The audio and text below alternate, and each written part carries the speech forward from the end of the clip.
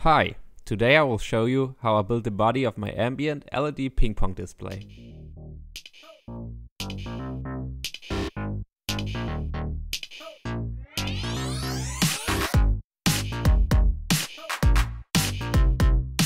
Of course, I'm not the first one lighting up ping pong balls with LEDs. In fact, one can find dozens of similar projects online. But I got inspired by the YouTuber bitluni. In spring this year, he published a video about a big LED matrix consisting of hundreds of ping pong balls. I found the footage quite amazing and decided to build my own version of it. Even before I began my project, bitluni managed to build an even bigger ping pong LED wall.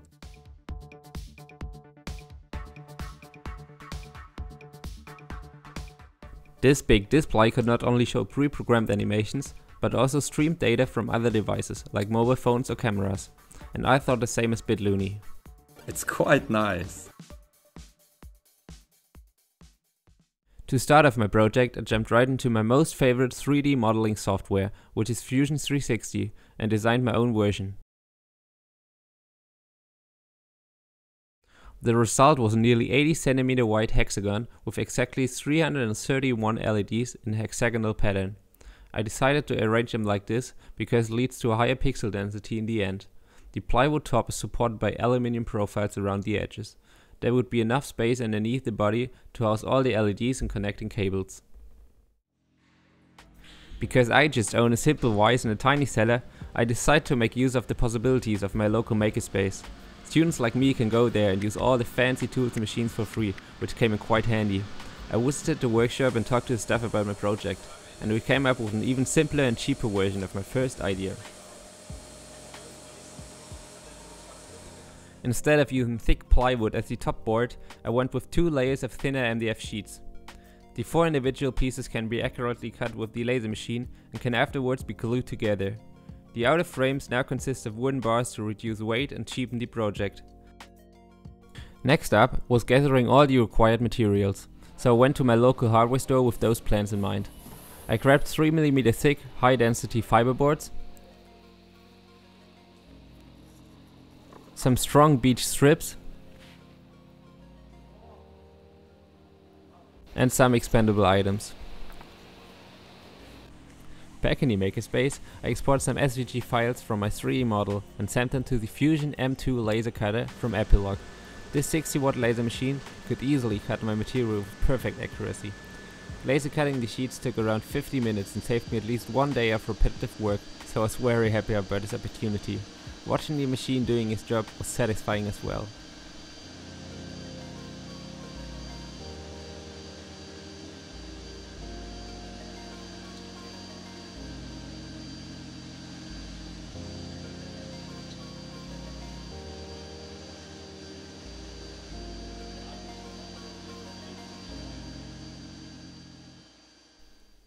In the end, I was left with those perfectly cut and even sealed edges.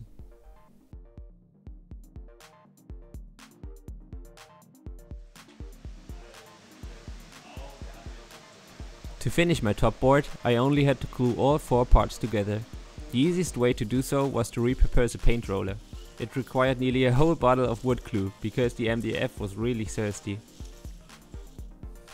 Next, I took the beech wood strips and cut them roughly to length with a jigsaw.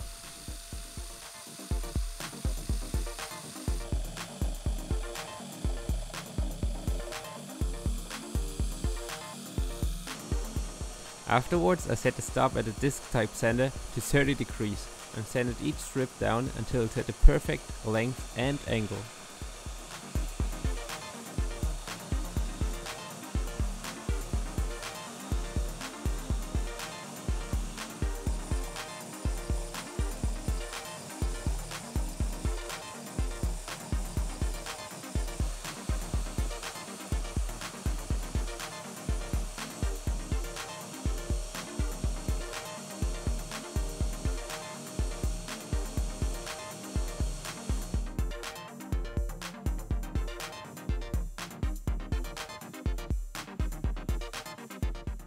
On the laser cutter I also prepared a template so that I could add 3 perfectly aligned holes into the beech wood strips. They are required so that the wood wouldn't split when adding screws in the later step. The template helped here quite a lot.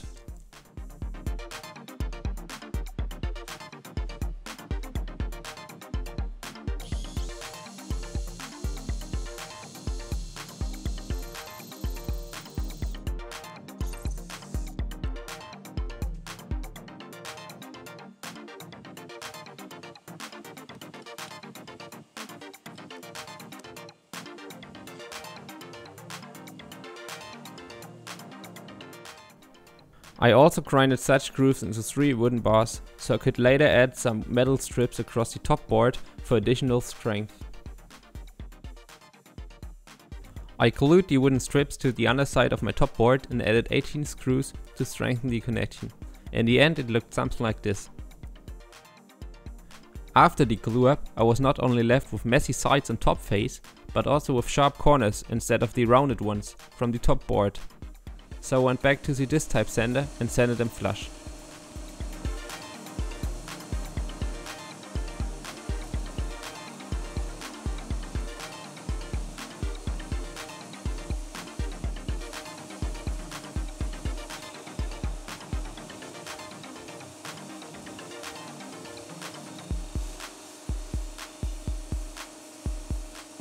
The rest was done manually until I felt a perfectly smooth transition between the beechwood and the MDF.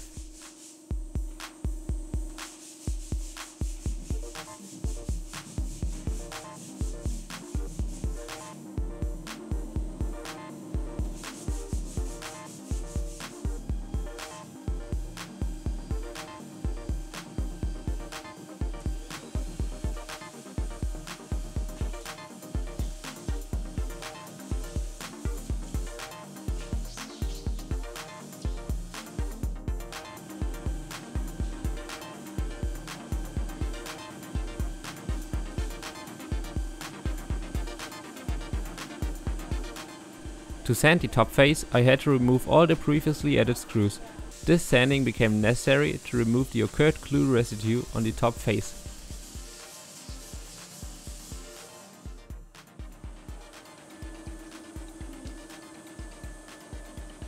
Next, I used some isopropanol and paper towels to remove any dust or other loose particles on the top side of the display body to prepare for painting. I decided to go with non-glossy black paint for the body.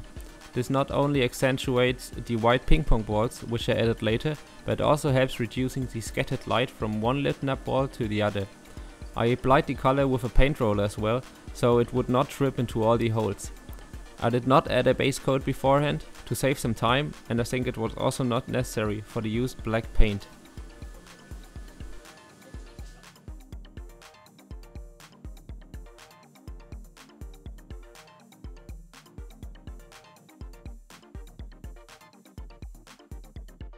The sides of the hexagon were painted with a normal brush, but the roller should have worked here as well.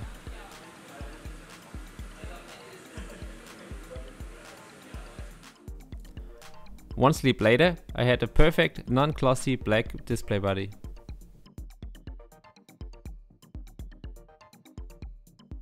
Completely lost in thoughts, I forgot to add a hole for the cables, which will power all the LEDs in the end, so I had to drill a big hole into the recently painted sides with a Forstner drill bit. But after this, the woodwork was finally finished. For the LEDs, I went with the so-called WS2812B LEDs. Each of them consists of 3 distinct color diodes for red, green and blue, and an IC which can interpret an RGB value to light up accordingly. Connected as a strip, those LEDs come in quite handy for colorful light installations. As the distance between 2 ping pong balls is around 4 cm, I could not go with the standard strip variant. Instead I used the string version, where each pair of LEDs is connected by a flexible 12 cm long cable. But they are not available like this in my home country, so I bought them for cheap from China. Here you can see how one LED is lit up after the other.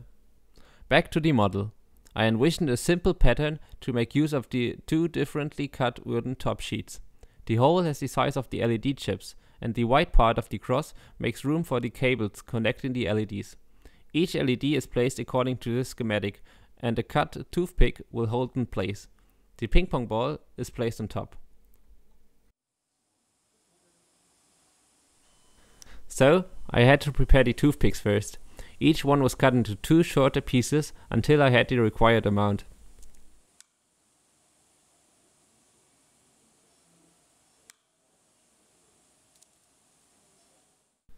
Now I could take one strip and place a single LED into its designated hole.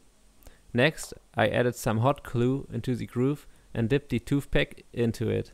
using a screwdriver to hold everything in place until it cooled down and hardened. Now you saw the first one, and I only had to repeat this process 330 times more. Oof.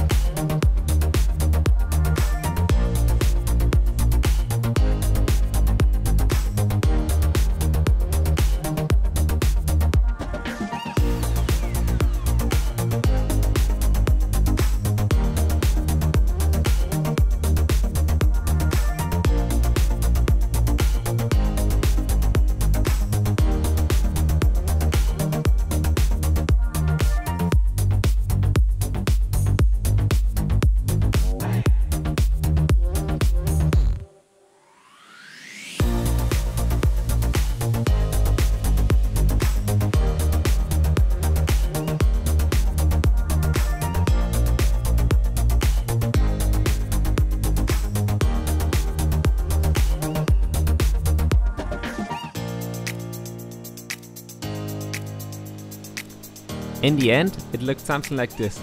Pretty neat. But it took me like 10 hours or so.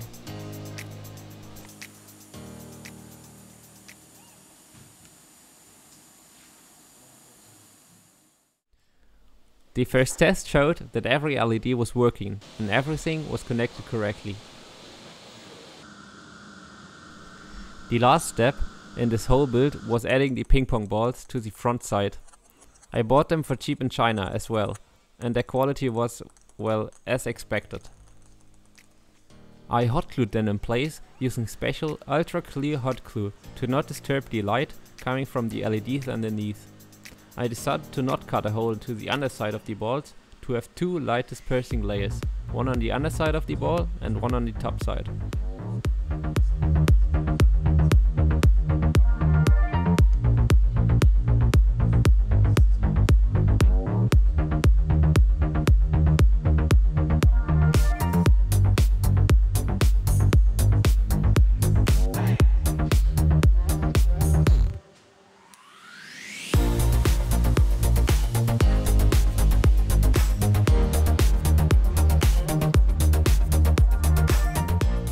After gluing all the 331 balls, I was finally done with the first part of my build. Yeah! So here are the beauty shots. Black, white and cables.